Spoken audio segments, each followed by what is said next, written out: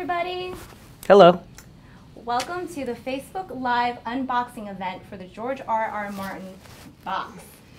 These are available for pre-order at grrmbox.com. But today I have with me Jason Concepcion, staff writer for The Ringer, who will be walking us through all the cool contents inside. Very excited.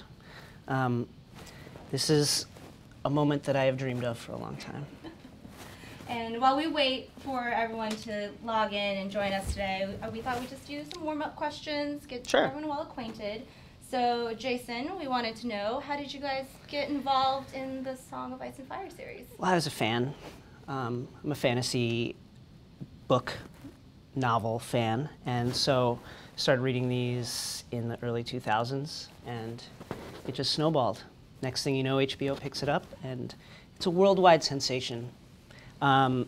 I just love the characters and the intricate plotting, the constant betrayals, the incessant death and lack of any hope whatsoever. It just really speaks to me on a human level.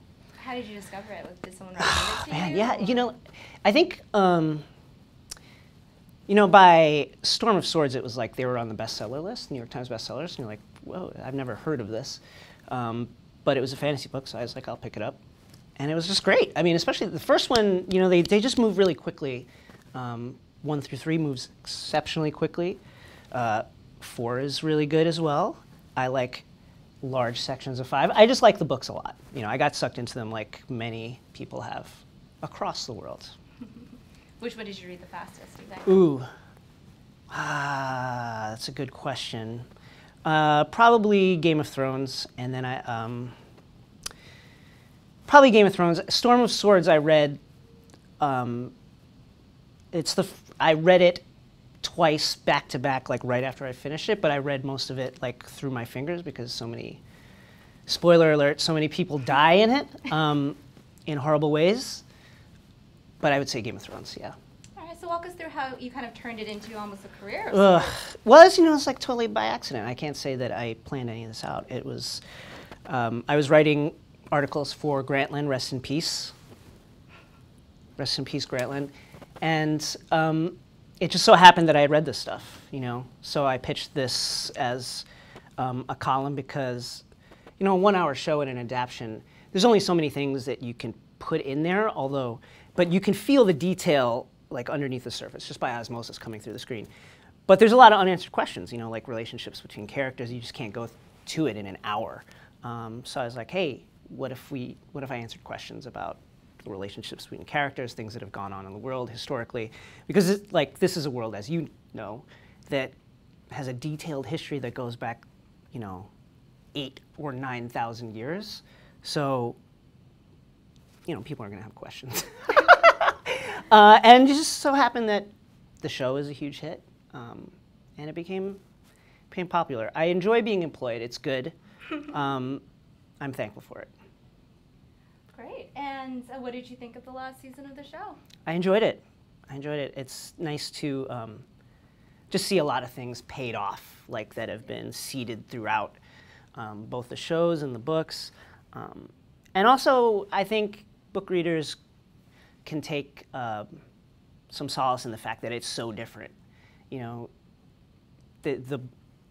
narratives have diverged so much that it's really like 2 different tellings of the same story. So some things are going to be spoiled, but I don't think the core experience of reading the books isn't changed. When I reread them, the depth of history is just startling.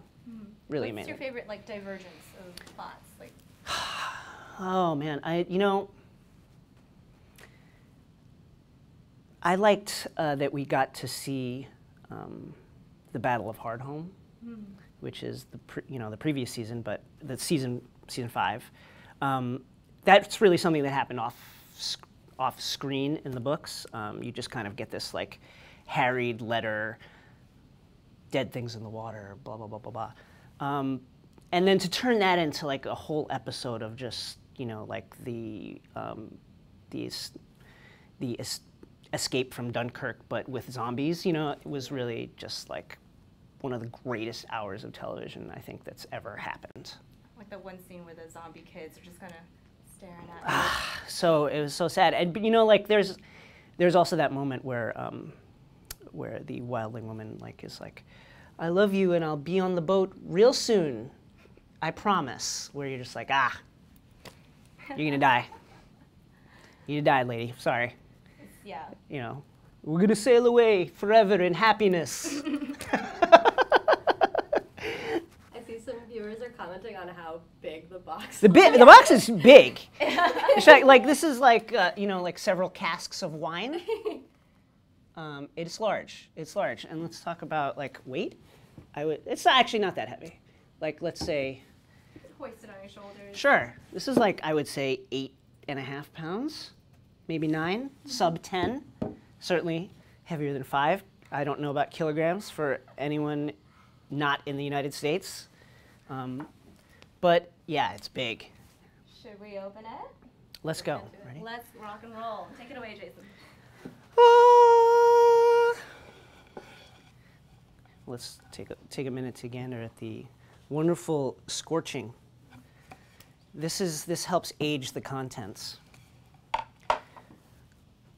Okay, first thing, should we do the miniatures? Now this isn't a spoiler. This is by Dark Sword Miniatures. It's Jon Snow and Daenerys together in one package. Now, I was talking to my friends at Penguin Random House, and I said, this is like kind of a spoiler, no? And they were like, no, they just packaged them together because it's more ecologically friendly. So don't infer anything from this, but they're wonderfully wrought. I'll hold it up so you guys can see it. Personally, I don't have the patience to paint these like with the single horsehair brush that it takes. But for all you like miniature fans out there and Warhammer 40K people, this is pretty cool.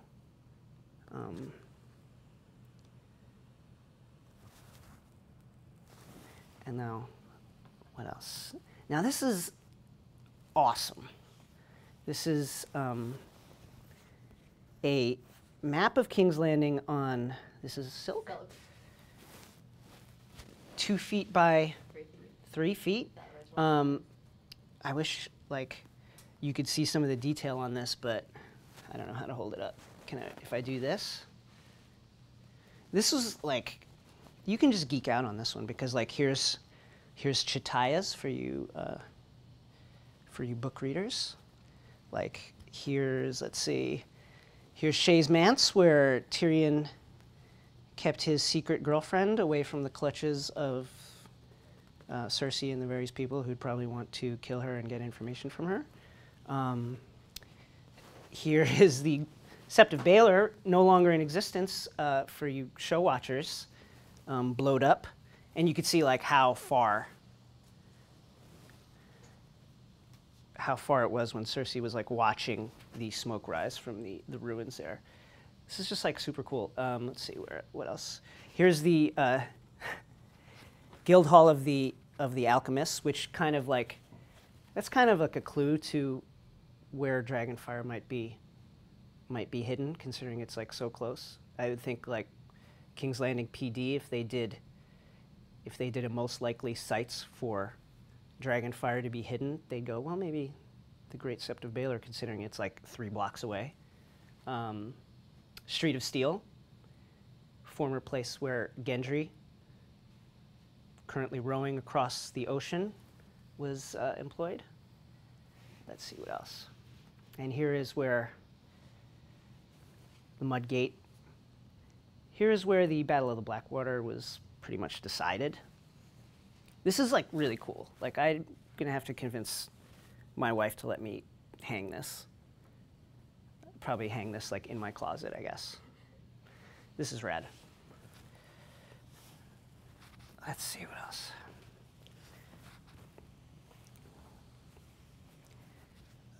Ooh, shirt. Now this is from HBO. Yep.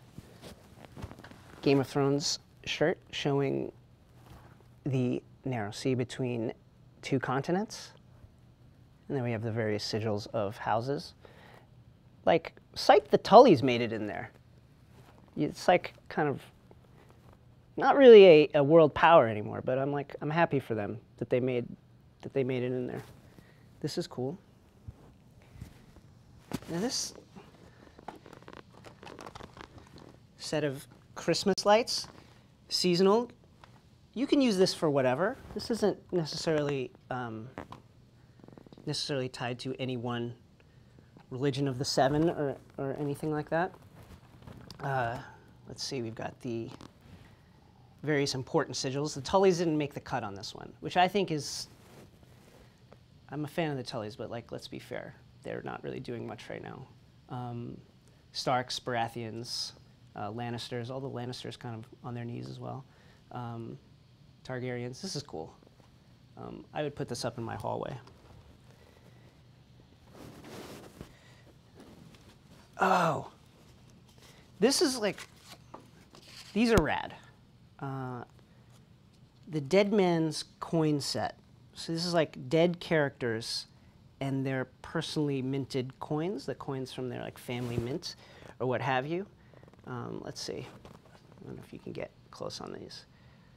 These are really, really cool. And, you know, kind of like in that, some of them are in like a semi-Roman style.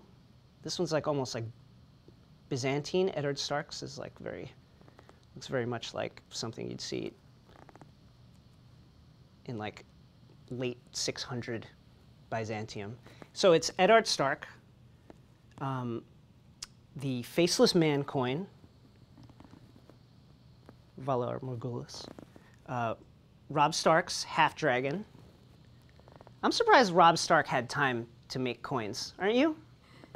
Like this, you know, I guess that's like one of the things, it's like as soon as somebody declares you king, you've just got to, economic policy, I need coinage now.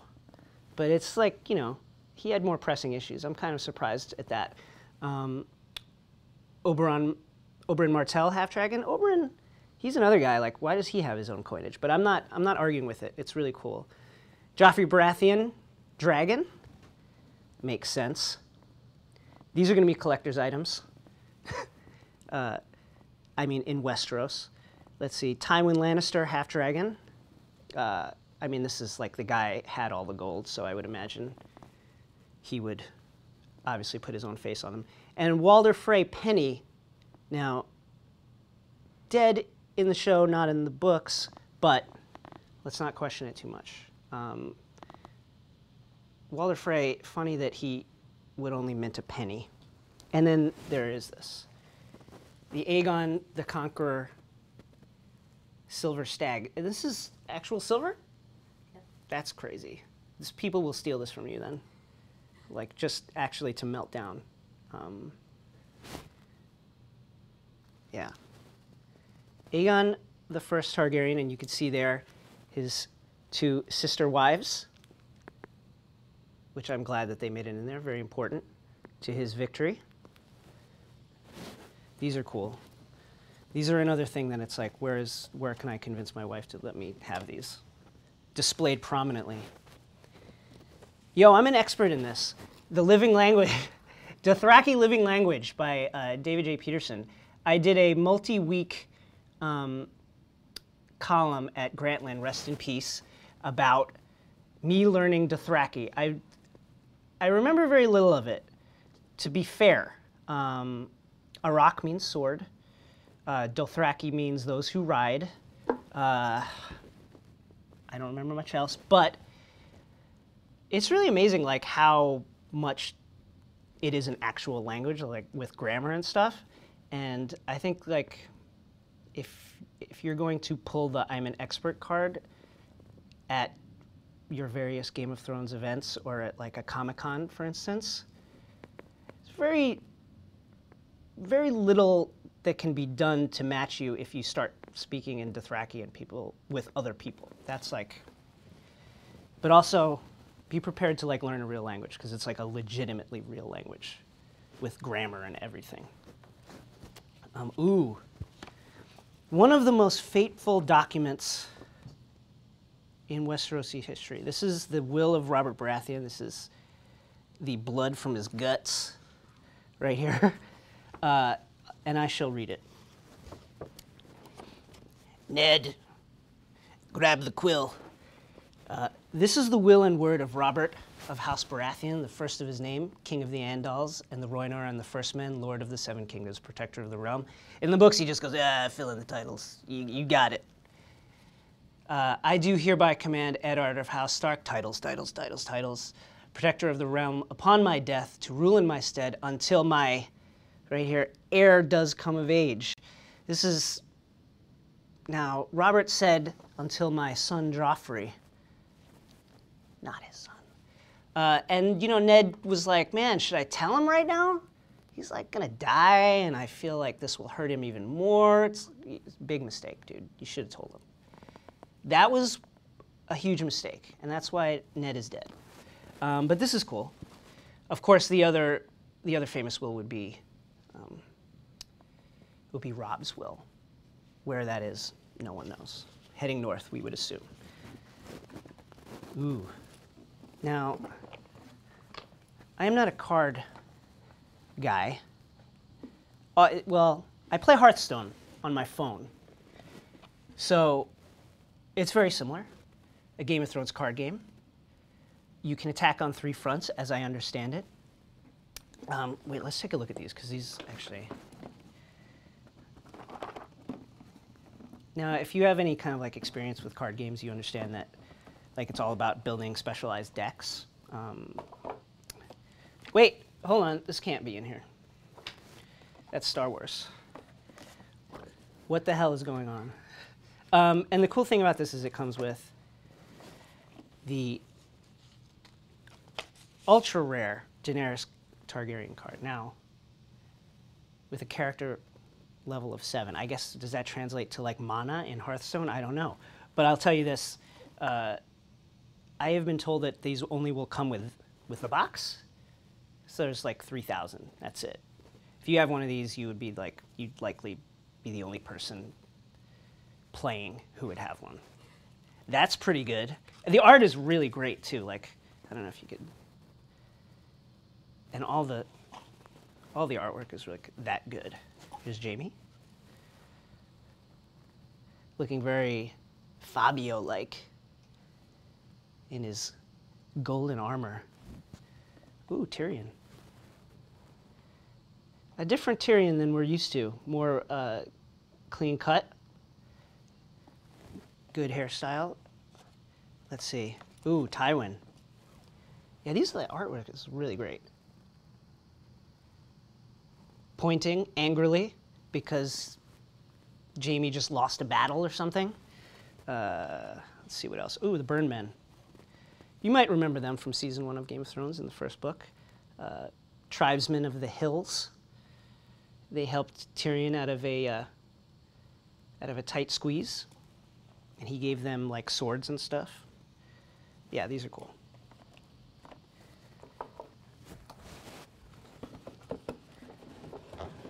And we're not done.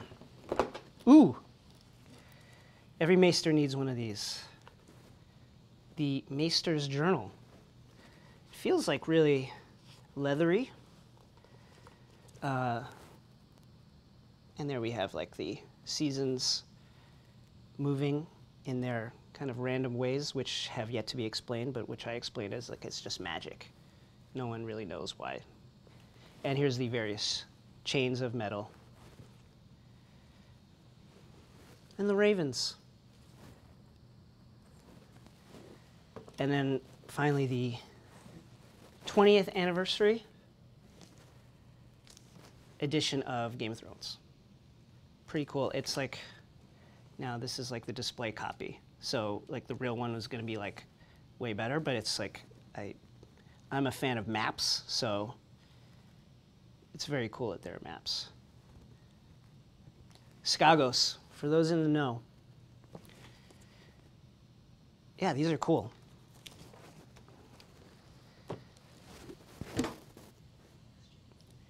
Any questions? Oh, well, George, you have anything to say? These also, the books are going to be autographed by George? 200 in the ultra limited edition. 200 of these books will be autographed. Bound in leather. Well, let's save George's hand 200 is like, that's pretty rare, and like he can probably knock that out in like an hour and a half. Good job, old buddy. George R. Martin here exclusively. All right. Let's get to questions. So, as a thank you for Jason coming out today to walk us through all the awesome things in the ultra limited edition of the box, we wanted to present to you an official Valyrian steel cat's paw blade. Very sharp, very real. Now, this is great. This, of course, is the blade the assassin carried when he was trying to snuff out Bran in first season and first book, Game of Thrones. Ended up cutting Cat's hand, and then Summer killed the dude. A fateful blade, and one of the few Valyrian steel weapons in the world, although we don't really know where it is right now in the fictional world of the books. It was passed over, Ned had it.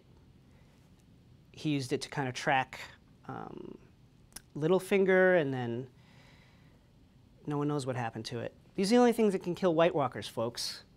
Very important. This would be priceless. I'm very proud to own this and to be able to defend my home from White Walkers now. Thank you very much. And stay tuned next week as we announce more Valyrian steel items in our sweepstakes. Can you tell me what they are? I can't yet. Ah! But we'll announce it on Monday of next week. That's very exciting. Also, like, I have to carry this home now, and this is like, I think the law in New York is you can't have a blade longer than 1.5 inches, as long as, like, not a box cutter. So, NYPD, this is ceremonial. This is not, we're not doing muggings out here. Maybe, though. It's very fun. Any questions? Yeah, questions? Yeah, check out George R. Martin's box at grrmbox.com. Oh, and one reader asked what's in the special edition box. That's the $75 box. That comes with the T-shirt, a special edition of the book with the full color insert, the Living Language Dothraki, and the iron coin of the Faceless Man. Ooh. Well, let's show them So the iron the coin. center coin from the Dead Man set. Which, like, let's be fair, you could do the most with the Dead Man, with that, the Faceless Man coin. You can actually go somewhere with that. These are just kind of like, hey, look, I have these dudes' coins. They're very rad, though.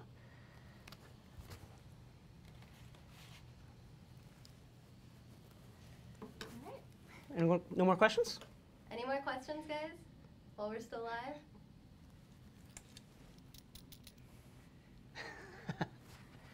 Yeah. And there's also a limited edition version that comes with the printed box. Mm. And you can see more about that on grmbox.com, 3,000 of those. The box is like very sturdy and black lined velvet. It's actually 18 pounds. I looked it up while you were talking. 18 pounds? I guess I'm just like much more swole than I thought.